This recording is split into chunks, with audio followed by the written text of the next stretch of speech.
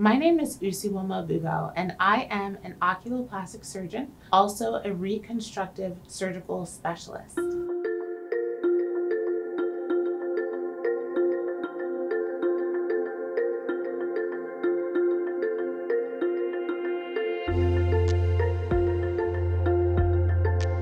Thyroid eye disease is an autoimmune condition where your body mistakenly attacks the muscles as well as the fat behind the eye.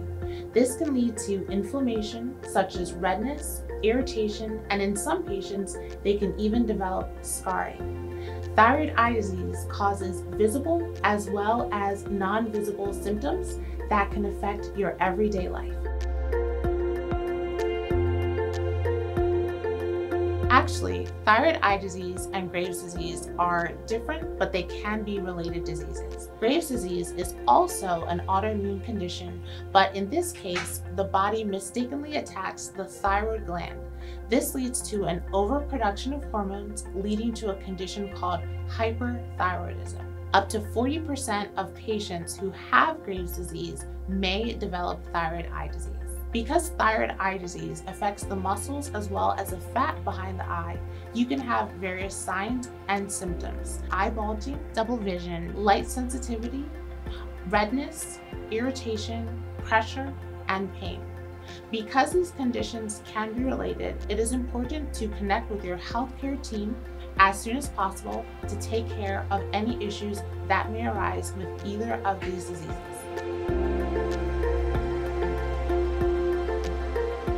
Women are more likely than men to develop TED or thyroid eye disease. We don't actually know what causes thyroid eye disease or TED. What we do know is that there are certain conditions that can put you at a greater risk for developing TED. Having a current or previous history of Graves' disease, having a family history of Graves' disease or Hashimoto's, being a woman, being a smoker, as well as being in your mid-40s or older. In a natural or a normal state, our body is able to distinguish between our natural body cells versus a foreign body cell, such as bacteria. That is not the case with thyroid eye disease. In the past, we thought that thyroid eye disease was split into two different phases: an acute or active phase followed by a chronic inactive phase. Now we know that the signs and symptoms of thyroid eye disease can wax and wane with time, and they can vary in severity. And because of this, it's really important to make sure that you are connected with your thyroid eye disease specialist so that we can treat any signs and symptoms as they occur.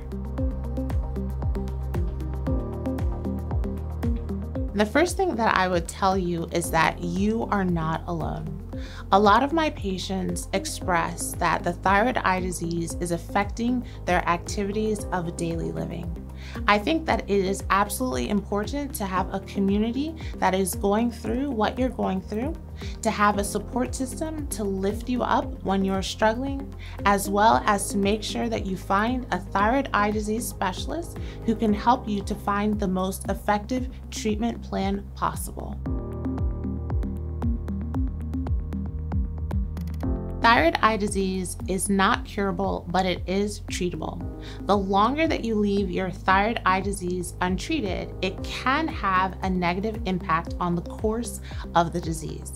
That is why it is vital to connect with your thyroid eye disease specialist as soon as you have any signs or symptoms so that we can get you on the most appropriate treatment plan as soon as possible.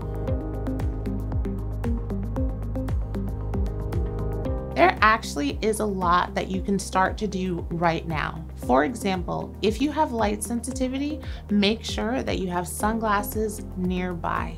If you are a smoker, you need to stop smoking. And finally, if your eye care provider has started you on an eye care treatment regimen, you need to stick to it in order to achieve the best results possible. With thyroid eye disease, you can also develop some swelling behind the eye. When this happens, the eye can actually move forward, and this can cause double vision. It can also lead to redness and irritation. Your eyes can become misaligned. You can have problems with depth perception, as well as issues with balance. In extreme or rare cases, patients can actually develop decreased vision over time. That is why it is absolutely crucial to connect with your thyroid eye disease specialist as soon as you develop any signs or symptoms of thyroid eye disease so that we can treat it appropriately, quickly, and efficiently. My advice to patients is that you need to have open and frank conversations with your doctor about all the signs and symptoms that you're experiencing, because there are a lot of different treatment options available. Thyroid eye disease can affect a lot more than your eyes. It can affect your confidence as well as your emotional well-being. I always say that patients need to practice mindfulness. This can mean you can practice meditation, deep breathing exercises, prayer. Whatever you practice, there typically is an app for that. There are some tips that I sometimes recommend to my patients. The first one is to shop at stores that you know well. This helps you to be able to get in and out quickly if you need to. And then remember to try to shop at off-peak hours, so if you want to take your time, you can take your time. If you are visiting a hotel, make sure to have a towel ready to cover your pillow to help prevent dust from getting in your eyes.